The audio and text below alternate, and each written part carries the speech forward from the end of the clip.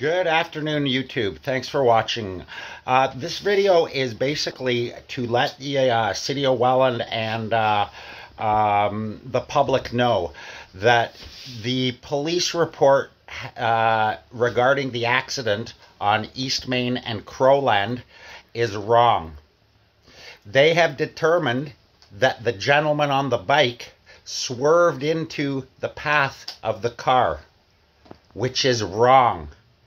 3 independent witnesses watched this event. One of them actually saw the impact, and me and my wife saw the immediate aftermath. The man was still lying in the bike lane. His bike had been pushed because it was in the way, and the bike was moved by passerbyers to get it out of the way of the gentleman as he lay on the ground. The car hit the man in the bike lane. The biker did not swerve in front of the car. I am going to give sworn testimony. My wife will give sworn testimony. And the lady that rendered aid initially, she was first on scene there, will testify that the bike did not swerve into the traffic, and the police deductions are wrong. And when that gentleman comes out of his injury in the hospital, he will corroborate exactly what we are saying. The police investigation is wrong. One of us 3 actually literally was watching the monitor. We didn't have the big TV on. We had just these 2 monitors, and we were literally watching these monitors. It's entertainment. And one of us actually literally saw the impact and saw it was coming. She saw it coming. She even said, "That guy's gonna get hit." And as she said it, he got hit. The police inquiry conclusions are wrong.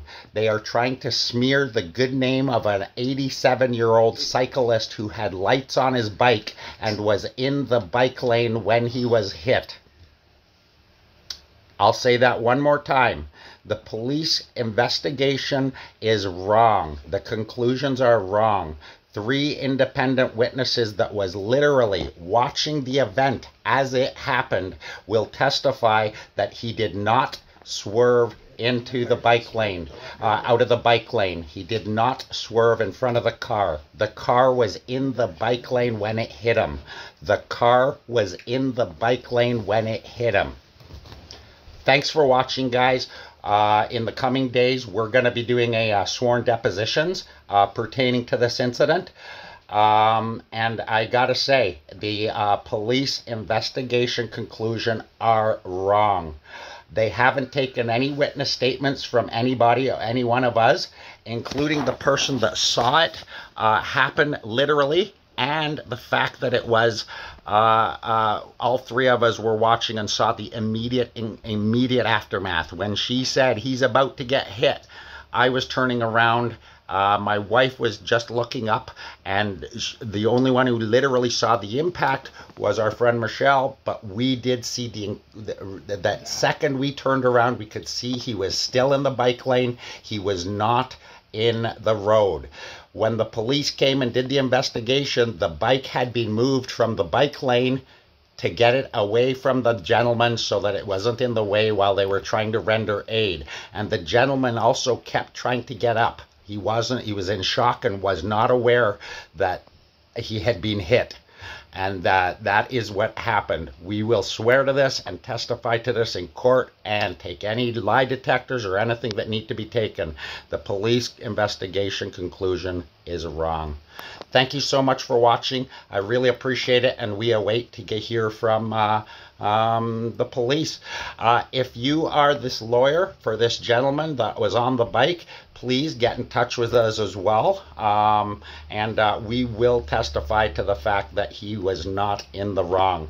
The bike had lights on it, front and back as well. That driver was in the wrong. He was in the bike lane when he hit that car.